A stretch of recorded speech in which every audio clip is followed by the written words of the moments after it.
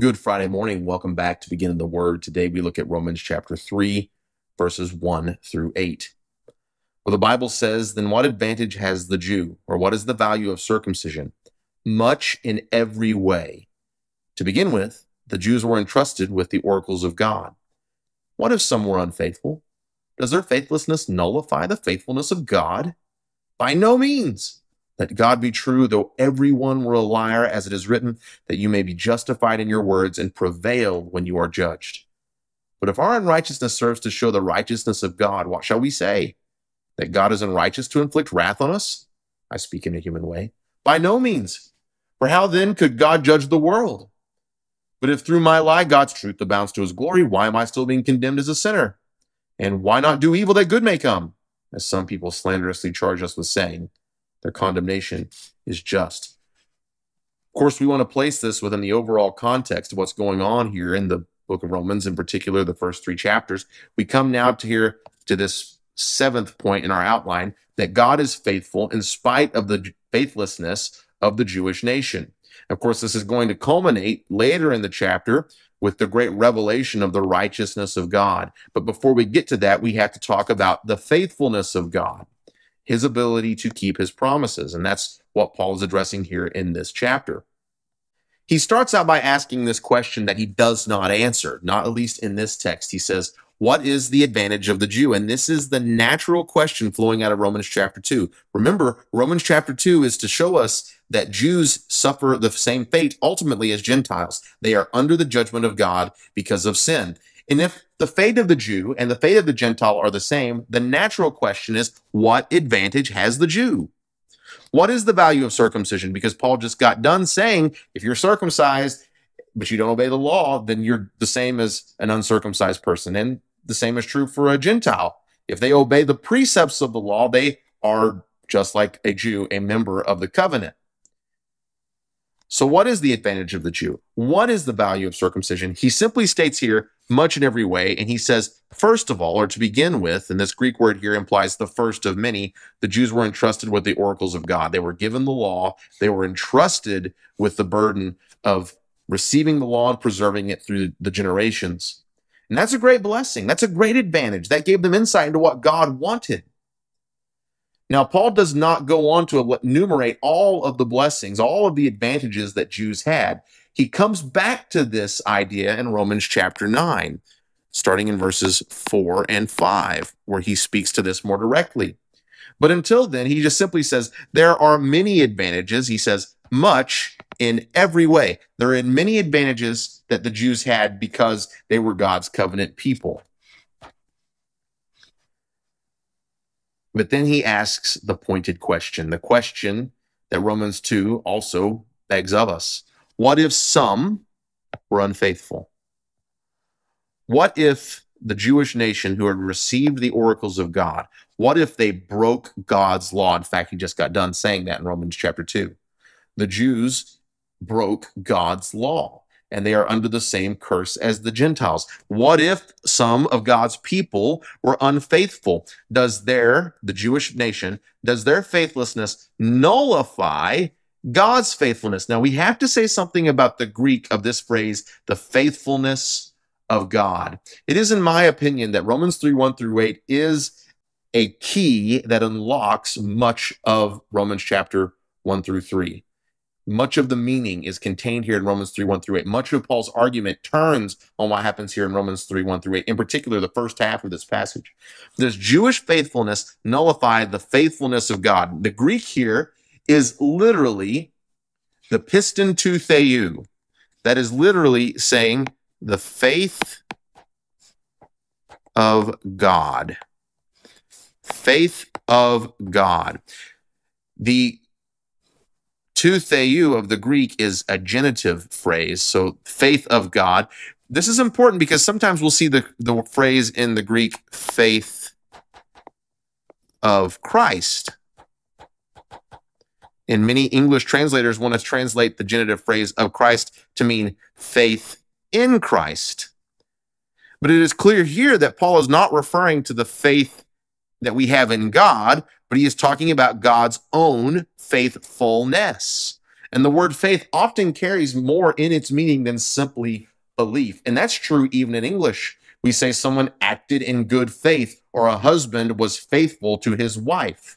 The word faith here carries with it much more than belief. And that is certainly the case here. And nearly every translation points that out about this word.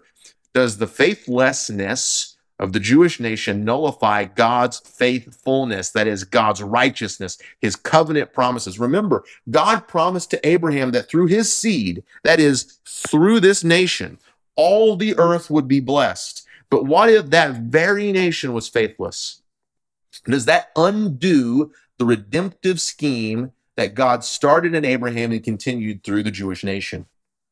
Well, the answer is obvious. By no means. Let God be true. Let his promises stand, though everyone were a liar, as it is written that you may be justified in your words and prevail when you are judged. There seems to be a fear, an understandable fear, that Jewish unfaithfulness would undo God's covenant promises. And there would be every reason based on the law alone for a Jew to think this. Isn't that what Deuteronomy chapter 30, verses 11 through 20, isn't that what that's about? Deuteronomy 30, 11 through 20 is about the idea that if the Jews sin and turn against God, they're going to be under a curse. The law explicitly stated that God's promises to Israel were contingent on their obedience. You break the law, you fall under the curse. And so the natural question is, if the Jews were faithless, as Paul has just charged in Romans chapter 2, does that undo the promises of God? Does that undo his promise to save and redeem man? Or has the scheme of redemption fallen on its face? He says in verse 4, that you may be justified in your words and prevail when you are judged. This is a fascinating quote. This comes from a passage we read all the time, Psalm 51 in particular. This comes from verse 4. Psalm 51 verse 4, David says, against you alone I sinned and did evil in your sight, so that you may be justified in your words and prevail when you are judged. Now there's a difference in Psalm 51 and 4 in the Hebrew text and then the Greek text, or the Septuagint. The Greek text states what Paul says here, that God may prevail when he is judged, putting God in the seat, that you may prevail when you are judged, whereas the Hebrew speaks of God being blameless when he judges others. But Paul here is quoting the Septuagint, and that's very important in understanding the flow of his argument. Is it right for us to speak of God as the one who is being judged? Some translators of English have really struggled with this, and they have tried to argue that this phrase, you are judged, should be translated as when you contend judiciously. The NIV tries to go that way, and that is just not what the Greek is saying. This is quite clearly stating that God may be justified in his words, and when God comes under scrutiny, he may prevail. In a sense, Paul is saying that God is on trial. God's faithfulness is under question. He is under scrutiny. And the Bible teaches it very clearly that when God comes under this type of judgment, he will prevail. By no means let God be true, though everyone were a liar. And how uncomfortable it might make us doesn't change the fact that that's what Paul is saying. We cannot escape the implication that God himself is coming under the criticism of others, wrongfully so, but perhaps understandably so. And here's the conundrum. If God punishes the world for disobedience because they were in fact faithless, he would be unfaithful to his promise to redeem mankind. And yet simultaneously, if God redeems mankind, he would be unfaithful to his promise to punish wickedness. And Paul turns to that next. He says, but if our unrighteousness serves to show the righteousness of God, what shall we say? That God is unrighteous to inflict wrath on us?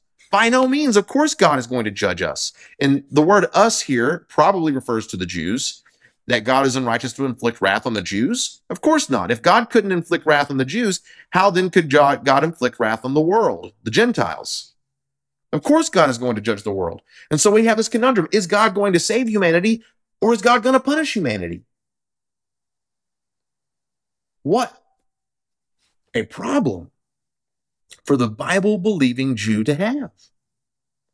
Is Deuteronomy 30 true when it talks about the curse coming upon God's chosen people? But what about Genesis 12 or even back in Genesis 3, where God promises that he will defeat Satan? How is this going to unfold? How could this be? And Paul has a glorious solution to this problem. But not yet. We'll come to it next week. Paul here in verses 5 through 8 gives these hypothetical statements. Someone may come along and say that God is unjust to inflict righteous wrath upon us. Someone might also come along and say, well, if through my lie God's truth abounds to his glory, why am I still condemned as a sinner? Someone might say, why not do evil that good may come? It's important to know that these various phrases here, these various questions that are being asked, are not Paul's questions. These are hypothetical questions a Jew might ask when confronting the reality of God's righteousness and faithfulness. They might say that, well, God couldn't judge us. He can't judge us. He promised to save us. They might say that, well, if my lie abounds to God's glory, then I can't be condemned as a sinner. Or why not just keep sinning so that good may come? Because God's going to be faithful to redeem us in spite of the fact that we've been faithless. My faithlessness did not cancel God's faithfulness. And because of that, they might wrongfully think that I can go on sinning. Of course, Paul's going to come back to that idea in Romans chapter 6. He doesn't really answer it for here, but he leaves it up to our common sense to know that that's a slanderous charge. And of course, that is not true. Stick with us. Come back next week. I can't wait to get to the conclusion of Romans chapter 3, where Paul explains how it is whenever God comes under scrutiny that he prevails. And boy, does he prevail victoriously. Thanks for joining us today on Beginning the Word. It's my hope that just as you have begun today in the Word of God, you will live out today in the Word of God.